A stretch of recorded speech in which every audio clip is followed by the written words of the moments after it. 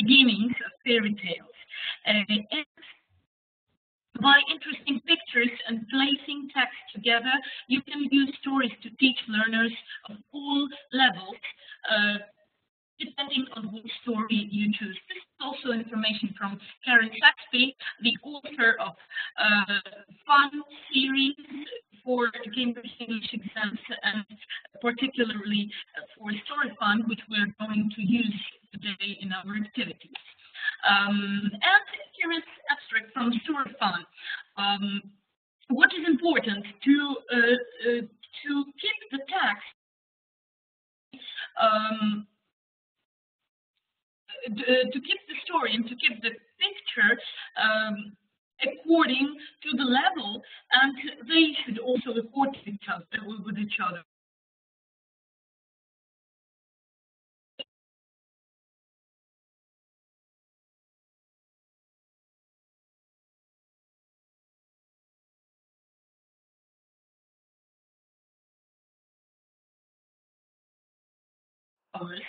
They have to find it, and 10 oranges next to the cat in our kitchen. This is just a small extract for your students from the book. You can go further. You can talk about the mouse here, the candle, if we know this word, yes, about the bird, and where is the hat? It is on the floor. And you can ask them different questions like we did with the king and the dragon. And we have, what is also important to keep it fun, and Story Fun is really great with this. Like, my grandma's sleeping in the bath again, and you see, oh, where is the grandma? We can see her hat, and again this mouse. Yeah, kids really like that, and you can provide them with different pictures, not only from the books. You can bring pictures from wherever, and you can also use, which I actually did, but with a little bit older students, quest games. Even there are apps, like there is a room and they need to find something, and they really love those quest games. And this is a game, so it is fun. Okay, this is the end of the story, funny pictures, and we will try to move on. I will try to show you everything I have. Stories make language so memorable because, first of all, they occupy the space between reality and imagined reality. So it is somewhere between critical and creative thinking, and involves all the parts of the brain, as we saw. Enable us to engage with an interest of our own choosing. We can create those stories, we predict those stories. This is why we have a choice, and the choice is really important, as I told you before, when we were talking about teaching grammar to young learners. They still need to have a choice all the time. Attach us to specific characters, and we emotionally get engaged. Okay.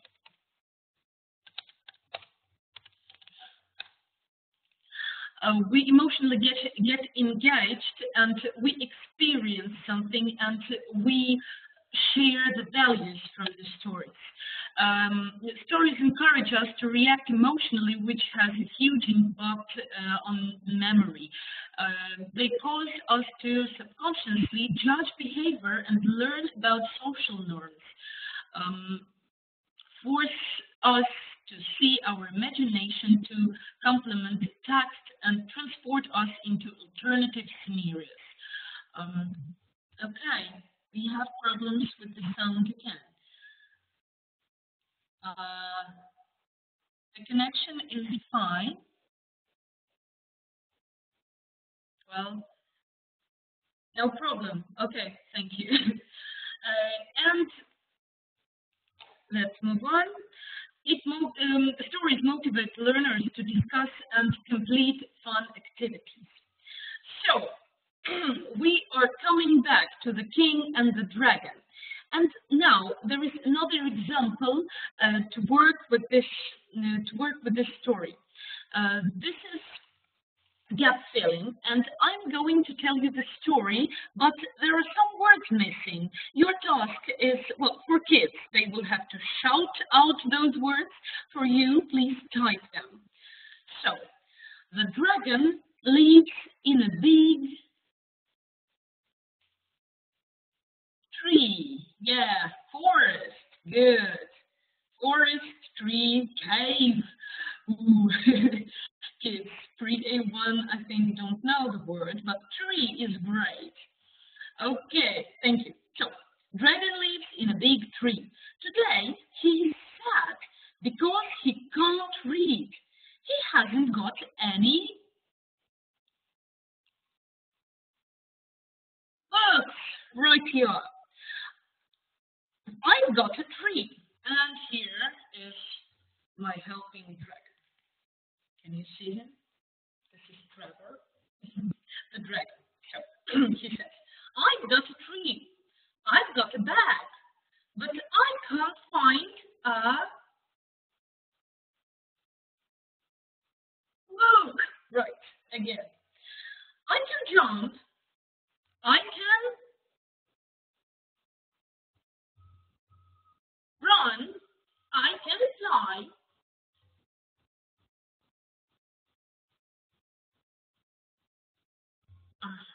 I can climb, but I cannot read. Here is a king. Okay, there is another. Here is a king. Can you see him? He's got a crown here. Okay, it's falling. Okay, here is the crown. So, here is the king. Let's ask him help the dragon. But first, let's see what he can do and what has he got.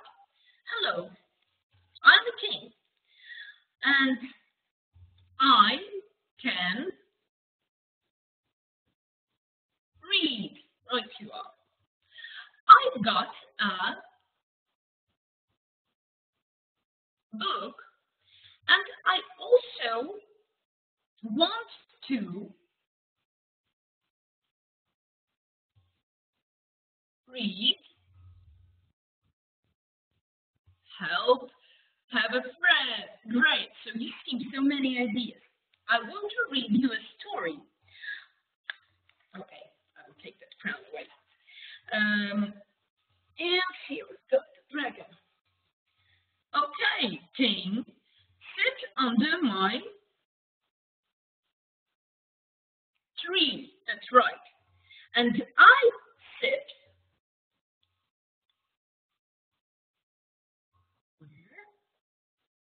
on the tree. Yes. Read me the story. Okay. There is a dragon and a king in the story. And we okay. Thank you, king. Your story is very last word. Good, interesting, funny, super, great. Thank you. Okay, thank you. Let's be friends. And you can go on with these talks. So, using puppets really works good. And if you add dialects to your story, they become alive. So, get feeling reading is nice when you have some specific vocabulary, and you can use different characters, but you can create a story about anything.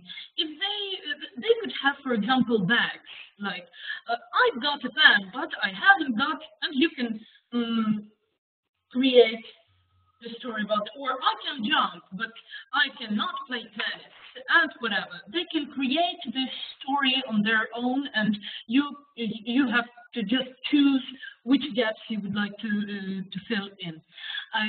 Puppets, you've seen it, and role plays. We will come to role plays in a few minutes. This is Come Alive booklet for Story Fun, created a few weeks ago, and it's downloadable. There are different activities. We will try a few of these activities today. And there is another booklet for kids who have problems with reading, who are dyslexic. So if you go to our website, cambridge.org, you can check these books. If you are interested, I will give you the link later on. If we are talking about Story Fun, there is a great example how to use this drama booklet with the story. You can apply these activities to different books, to your stories which you create, to your textbook. So we will talk about Kim's birthday. These are 2 pages from Kim's birthday story. And you can see it. It's my birthday today. Hooray, hooray. It's my mom and my dad. This is my brother, Dan. This is my sister. Her name's Jill. And Grandpa's here too. My grandpa's name is Bill. I love to see. The text is really simple. And later on, they will sing songs. They will open the presents. They will talk about these presents and look what's there. Like there is a toy. There is you understand that. There is a suggestion from this booklet how you can start such a lesson. Stop-start activity. This is a very fun and very simple 2-3 minute activities, but there are instructions. So start, and learners begin moving around the space. Stop, learners freeze on the spot. Change, learners change directions. Jump, learners jump up and down on the spot. Clap, you can model all those instructions. You can also use your friends to help you to move, and then suddenly duck, yes, to show them what's duck. Or you can show it yourself. And these are the instructions. If you know that your students are too advanced for that, you can make it challenging and make them do the opposite. So, for example, I say jump, but you have to clap because you need to do what I do. Yes, jump, and they have to clap. They need to do something. Or duck, and you instead of duck, you change. So to make it challenging, they have to think more. Simon Says, somebody writes now, Simon Says will be different. This is not Simon Says, this is a little bit, well, yeah, Simon Says is the same. But once you name it in a different way, you can use it in a different way. The Story Says is very similar to Simon Says activity. How to use it here? While students are still walking around from this start, go and clap, jump activity, still their brains are activated because they think what's next to do. You can use some party-related vocabulary, and they have to mime. The story says, eat the cake, and they eat the cake. The story says, open the present, blow the candles, blow the balloons, dance with your friends, and sorry. This is how you make a lead-in into birthday party topic, and later, yeah, keep calm and do what Simon says. So this is Simon Says game, but you can apply it to this topic. The next one, after they read the story, for example, or you can do it before they read the story, or during they are reading this story. Bring your imaginary box and say where it is. So I bring my box. This is imaginary box, yes, because this is drama activity. And I put it on the table. My box is on the table. Yeah. Then you need to ask your students to tell you where is their imaginary box.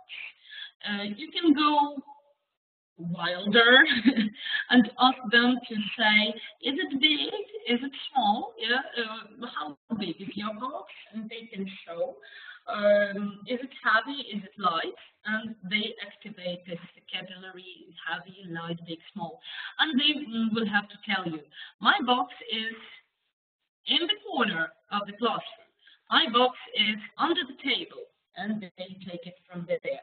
And you ask them to bring their imaginary boxes and put them all on the table.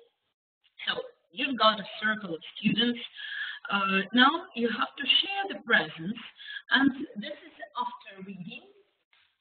And here in the book, we've got different dialects. Like this cake is great. Now this spider is nice. Wow, how beautiful! Yeah. So they have some responses to that present. You can ask kids to act out how they share presents. Like, here is your present, and you really need to believe that there is a box. And once you believe, students will also believe that. And you give a present. This is actually improvisation game. You give a present. Here is your present, and they have to say thank you or anything like that. So you keep them involved into the topic, but this is a lot of action, and what you are training is these chunks of the language of giving and receiving presents. Yes, they share their presents. Also, what can they do? They can describe themselves as presents. For example, I'm red, I'm round, I'm small, I can jump, you can catch me. What am I? I'm a ball, right you are. So you can ask them to become each other's presents and to describe themselves. Another thing, with the same lesson, you can ask them to learn the lines, but from this story, but they need to create movements for different situations. For example, thank you, mom and dad. Yeah, and they have to do some movement. Thank you, mom and dad, or thank you, mom and dad. Yeah, they have this movement, and the task is uh, to play the same story says. But instead of start or instead of change, they need to say this line, like thank you, and everybody should do this movement.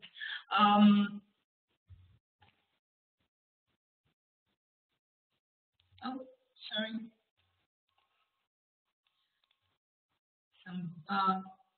Okay.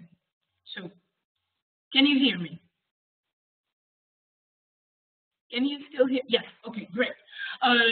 So they play the same like Simon says, but not you are leading as the teacher. Students can lead one by one, and their task is to say the lines from this story and do the movements which they created on their own, which becomes much more valuable for them. Pass it on. There is another thing they can. They can, when they heard the story, they can think about emotions that each line should have, like thank you or it's my birthday, hooray, hooray. And they have to pass on the emotion, but not only to pass it on and make it come back, but to exaggerate the emotion. This is a very simple drama activity. But exaggerate the emotion. So you can start with thank you. And then they go on with the movement, and the last one can be thank you, yes, the biggest thankfulness at all. And other ideas. You can tell the story from another point of view. You can add fun dialogues. You can use speech bubbles, which they have to fill in. You have characters and ask them to write there what these characters say to each other. You can ask them to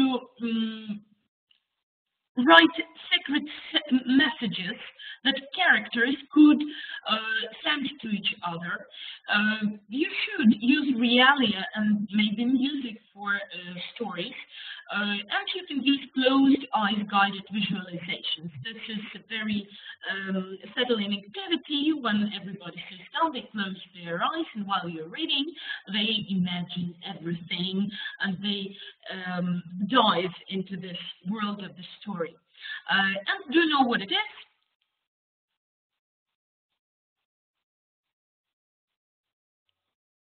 A cork, right.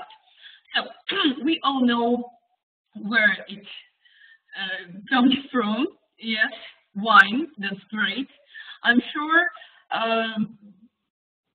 everybody here tried at least once wine, and maybe at home you have some wine corks. I actually collect them, and my my last activity, creative activity, was wine cork characters. That's that are my new friends. Yeah, I was making characters out of wine, and you can really use them for different stories. And then they are very easy to make. You just need paints and wine corks and a knife, and that's it. Uh, that's really fun, and it costs nothing. Well, if you drink wine, of course. And another thing I wanted to tell you, please hold on, because this is really nice thing. Cambridge Story Competition. The task is to get your students make up a story. There are boxes for writing and boxes for drawing. Uh, this this is worksheet which they have to send, and you can download this worksheet from our Cambridge.org website. All children aged 12 or younger can take part. You can win prizes for you and your students. Improve your reading, writing, and critical thinking skills. Stories make readers and writers happy and help them learn English. How to enter the story competition? At the end, I will show you my contact details. Ask me for a link or visit our Facebook page. All the information will be there today or tomorrow. Then you need to read teacher tips, how to make them write the story, download all the storyboard from the website, complete the entry form, apply for this competition, and if you win, your story of your students will be published in a book with the stories of students all over the world, and you will get some prizes, and you will definitely like goodie bags for teachers and official certificate of participants, both for teachers and kids. The competition closes on 30th of April, so apply and it will be great. And I will send you the link, not to your email which you write here. You write me and I will send you the link. A little word about pilot project. We have finished the second step there, and you know, this is the project which is supported by Cambridge University Press, Cambridge Assessment English, the Ministry of Education and Science of Ukraine, and the British Council. So for now, we still have 100 schools, over 200 teachers, participants, over 5,000 students, different training events, and a week ago we had training events for teachers. The online course is finished now, and all the teachers got their certificates, and all the materials are really great. There's Quick Minds. We provided our our pilot teachers with Quick Minds, and the father of Quick Minds is Super Minds. There is also Super Grammar, new component for Super Minds. This is what it looks like inside. Also Kids Box, new edition for 2018 Wiley exams. And finally, Story Fun. Here it is. 6 levels with wonderful stories, wonderful pictures, which you can use for story making and for storytelling and reading. It goes with a free home fun booklet, and now you can download our Drama Life booklet too. And very soon there will be movers, starters, movers, and flyers writing skills. They are not available now, but later on they will be there, so don't miss and follow our news. And World of Fun website, where you can also find wonderful activities for your young learners. And finally, where to find this Come Alive drama booklet: cambridge.org, QA, Cambridge English. Go here, register, and find and download all the materials which you wish. And like our Facebook page, here it is, Cambridge University Press Ukraine. You type it here, you give us a like, and we provide you with all the videos, all the information about competitions that we can find. My contact details, please pay attention to this.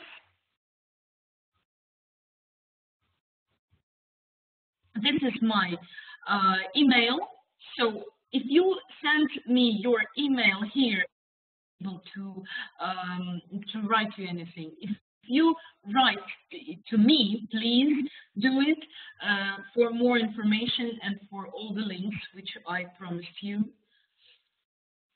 I will be waiting for this. In order to get certificates, you will fill out the form, which you will get in a few minutes, I guess. So you don't have to write to me for that.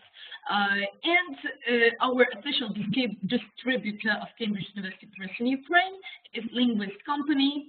So you can call here, write here if you need something, if you want to buy something. And thank you very much.